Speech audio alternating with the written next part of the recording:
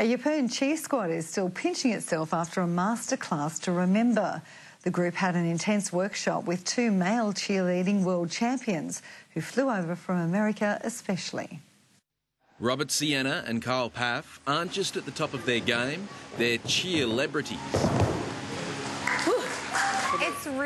It's really cool. It's kind of surreal, like, to have them in our gym. It's the second time in 2 years Robert has flown across the Pacific to run a crash course at the local gym. Whenever you give them a correction, they take it immediately and they excel, like, double as fast as anybody that I know. Like, they're just quick. He enjoyed it so much, this time he brought fellow champ Kyle Paff to join in the fun. There's a lot of talent out here. There's a lot of kids that just need that little extra push, or that little extra bit of technique that's just going to help them push to the next level.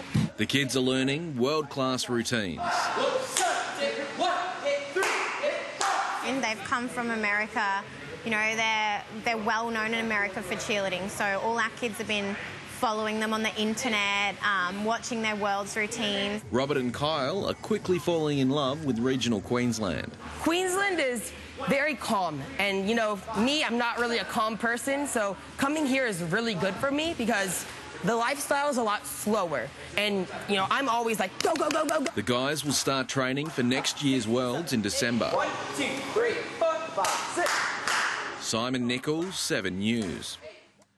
Robert, not very calm. I never would have picked it. Yeah, me either. Excited man. The kids are looking great, though, mate. Let's get into sport. Rocky strike.